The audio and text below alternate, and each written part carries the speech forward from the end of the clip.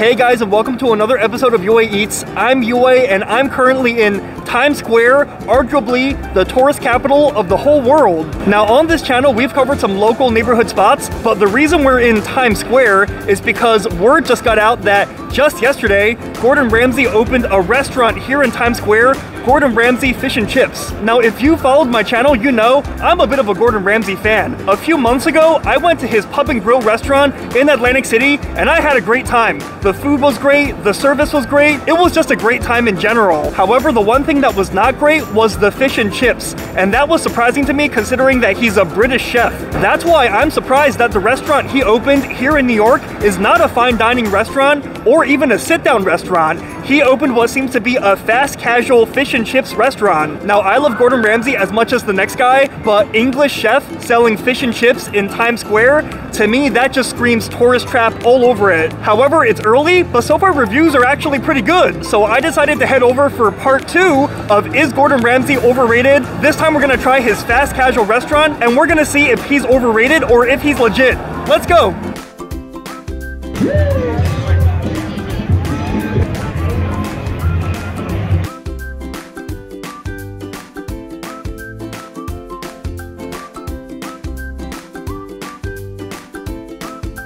Alright, here we are at Gordon Ramsay Fish and Chips here in Times Square.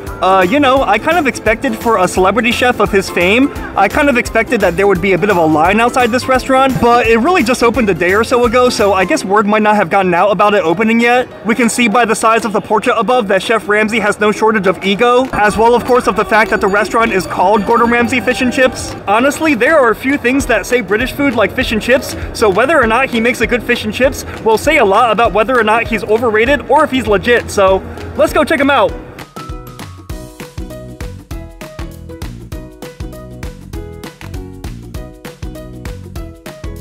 Alright, as you can see, unlike some of his other restaurants, this restaurant is not really a sit-down restaurant. It's really more a fast casual or a fast food restaurant. And to be honest, that kind of makes sense because fish and chips in the UK is really more like a fast food. It's really more like a takeaway food. You know, he's really playing up the British angle. I mean, this is pretty much the most British store I've ever seen, so let's get in line. Alright guys, we just got seated and we ordered the fish and chips. Now they also have these naan sandwiches. Now naan, if you're not aware, naan is like an Indian flatbread. So they have these sandwiches that are wrapped in naan. I find that kind of interesting, so we're gonna try it. It doesn't really sound very fish and chips like, but hey, maybe it's good. But we also got, in the meanwhile, a sticky toffee pudding shake. Now, if you've seen my last video, Gordon Ramsay's sticky toffee pudding is really, really good. I find it kind of interesting that he has this in shake form, so let's try this while we wait. All right, let's give it a try. Sorry, it's a very thick shake. It doesn't taste bad, it's just very thick. Whoa. It's very sweet. I usually don't like really sweet stuff, but hey, I kind of dig that. It really does taste like sticky toffee pudding. You really get that sweet sponge cake and that toffee flavor. Hey guys, if you have a sweet tooth, you'll like this. Anyways, let's wait for our food. Alright guys, we just got our food, so let me show you what we got. Now this is the Gordon Ramsay Fish and Chips, and it's looking and smelling pretty good. I kind of wish you guys could smell this with me, but it really has a nice fried batter smell. It already looks much better than the fish and chips I had at this restaurant in Atlantic City. That one was, I will be honest, a little bit disappointing, but this already looks great. I mean, honestly, takeout is the perfect format for fish and chips. It's not really a sit-down food, so fast food fish and chips really is the way to go. But this just looks beautifully breaded. I kind of like that they impaled this lemon on it for presentation. So yeah, this is looking and smelling pretty good. And this is the chicken witch sandwich between naan bread. And this is really interesting. Basically, it looks like a chicken taco, but just with Indian bread instead of tortilla. I'm starving, guys. That's enough talk. Let's dig in. All right, guys, let's dig in. Whoa. Whoa, guys, just picking them up. The texture is not at all what I expected. Usually when I pick up fried food, I almost expect them to feel kind of dense because, I don't know, that friedness makes them really crispy and hard. But this feels like super light. I don't know, it almost feels like tempura batter kind of. And even though, as you can see by my fingers, it's oily, somehow it doesn't feel super heavy to the touch. I don't know how to explain it. Tempura really is the best way. All right, let's try one bite without sauce. Ooh, hot. Ooh. It's a little hot, guys.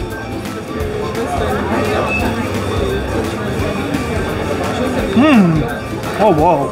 Honestly, guys, I came in here totally ready to like dunk on this place and say it's overrated, say it's in Times Square so it's a tourist trap, especially because I went to Atlantic City and the fish and chips I had in Atlantic City at his restaurant there, I've had better. But guys, this is a really good fish and chips. I really think this is the first time I've had fish and chips that kind of tasted like fish and chips I had in the UK, outside of the UK, of course. Let me hold it up closer. Hopefully you can see that it's fried perfectly, perfect golden brown, but it's not fried greasy, it's not overly oily or heavy. It's not like you're just eating a bunch of crunchy breadcrumbs. It really does resemble tempura more than normal deep frying. And just look at the inside of the fish. Look at how that fish flakes apart like that. That is fresh cod, perfectly fried, perfect temperature for it to get flaky like that. Really good, guys, really good. Let's try it with one of the sauces. Let's try it with the tartar sauce, which to be honest was pretty good at his restaurant in Atlantic City. Dunk. All right.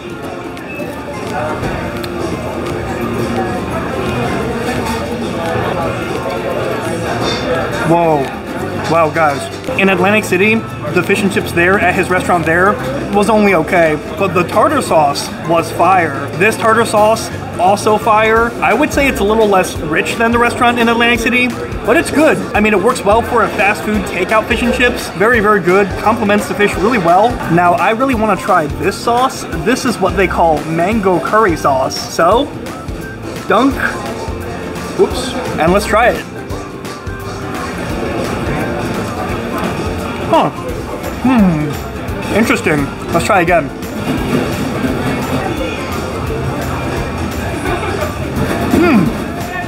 Wow. I can really tell that Gordon really likes Indian food because that really has like a spice flavor. And I don't mean like it's spicy because it's really not hot at all, but it really tastes like a myriad of curry spices. You taste that turmeric, you taste that garam masala. I'm a Gordon Ramsay fan, so I've seen some of his TV shows where he's traveled the world and he always seems to have a lot of fun in India. So it's interesting that he made like an Indian style sauce, but honestly, guys. But honestly, guys, it kind of pairs perfectly because the fish is kind of more mild, it's kind of more bland. Not bland in like a bad way, but it doesn't really have strong, intense flavors. But it's cod, it's not like salmon, it's really like a blank slate fish. It's not like salmon or tuna where it has like a strong flavor. Cod is kind of like chicken, but in the ocean. So it's like a clean slate, and to pair it with like some strong curry flavor, oh. I really like that. So far, guys, this food is great. And you know me, you've seen my Peter Luger video. You know I'm always honest. I'll dunk on the food if I have to. But so far, yeah, it's good. Let's try the French fries, or as the British people call them, chips.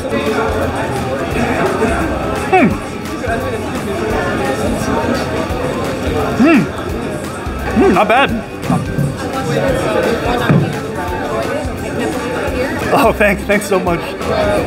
So far, it's really good. Sounds good.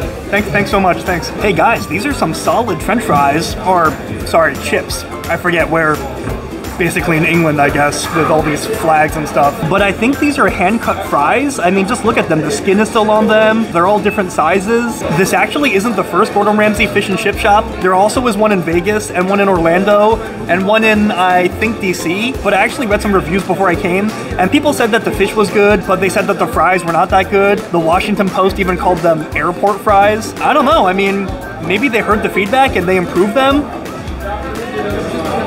I mean, I think these are pretty good. I think they're fried in peanut oil. They're not as good as Five Guys fries. Five Guys fries are my favorite, then Chick-fil-A, but they kind of taste like Five Guys fries a little bit. I think these are great. Let's do this though. Let's dip them in the sauce. All right, ranch first.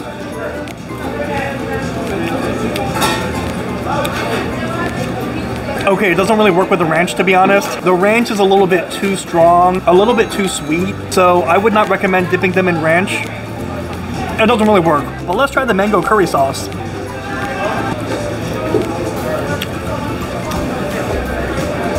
Okay, I think the sauces are more designed for the fish. Don't dip the fries or the chips. Don't dip the chips in any of the sauces, but they taste great on their own. Anyways, we have one more item that I want to try. Now, this is what they call a chicken witch, and it's fried chicken sandwiched between naan, Indian flatbread. So, guys, let's give it a try.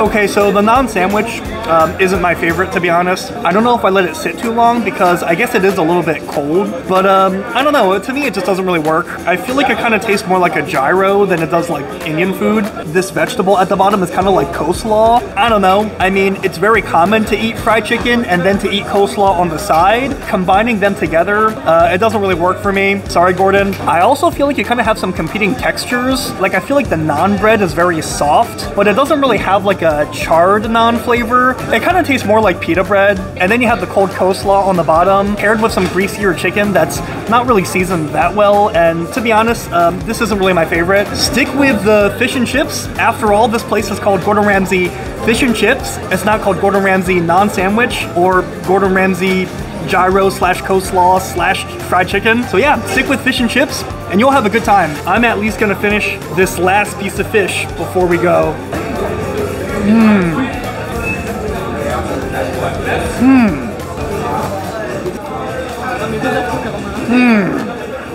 Oh, just look, guys, the fish is all gone. I ate it all.